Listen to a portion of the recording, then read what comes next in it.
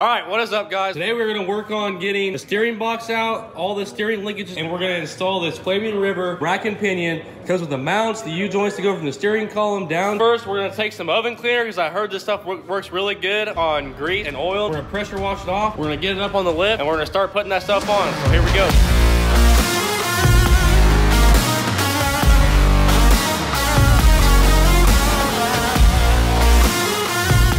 First step is taking that steering box and all the drag link and linkages bars out. Cut that piece out, drill some holes. So we're gonna take the nuts off each tie rod there. We'll take that idler pulley off, and this thing should be dropping out. Taking the nuts out of this rag joint, and it was pretty much finger tight. So, you know, doing 120 mile an hour in the 8th, that ain't too bad. This gym's really paying off. All right, there it is. Last nasty thing underneath this car. Besides the driver. So we gotta cut this little support piece out because this is where the rack and pinion's gonna go, and that's where it's gonna mount. So I'm gonna start cutting away and see how it goes. Bachelor's degree in engineering, that's what he's qualified.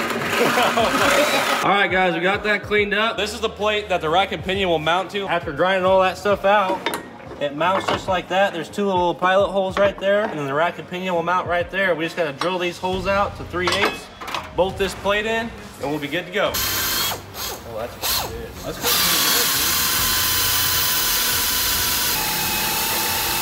good. Fully time by Gary. Locked up. Boom. Story by Gary. Broke his nose. Now he's in the hospital, paralyzed. Wow. Oh my God. Man, that looks fancy in there, doesn't it? All right, guys, the rack and pinion's hitting right where those marks are. We're also taking the caliper and the rotor off so we can get to the tie rod mount, because we gotta take the factory one off. And then these are the new tie rod mounts that will bolt to the back of that spindle. So all we gotta do is take these two bolts loose, and then there's nuts on the back side. This thing goes like that there on both of those, and then our tie rod end hooks to that. As you can see, our boot is right up next to that cross member, so we're gonna have to at least notch that out a little bit. So anyway, we're gonna put these mounts on there and see where those tie rods actually end up, so to see how much we have to actually notch out there. So hopefully not a lot. We're gonna get these rotors and calipers off.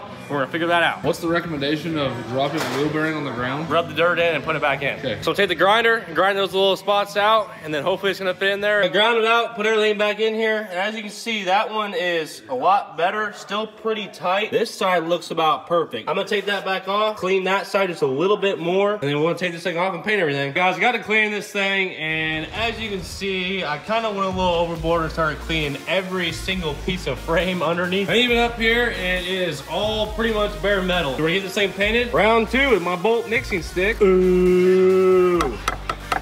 Oh yeah, here we go again, boys.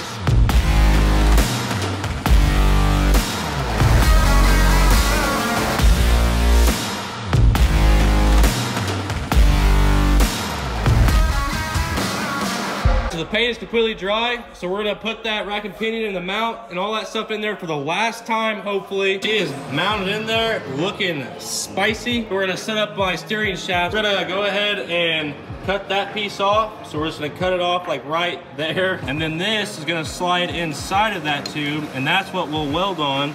And then that will go down to that, and hopefully not hit my LS swap mount. All right, guys, we're checking to see how this shaft is gonna actually clear, and it's pretty much not.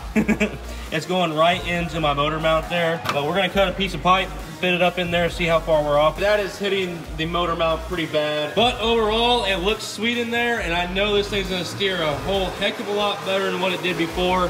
I just gotta get that part figured out. I'm either gonna have to get some solid mounts or get a solid plate for the front and back, or I don't even know what the other option is yet, so I'm gonna figure that out, but that will be for next week's video. So come back next week, see what I tear up. Thanks for watching, guys. I'll see you later.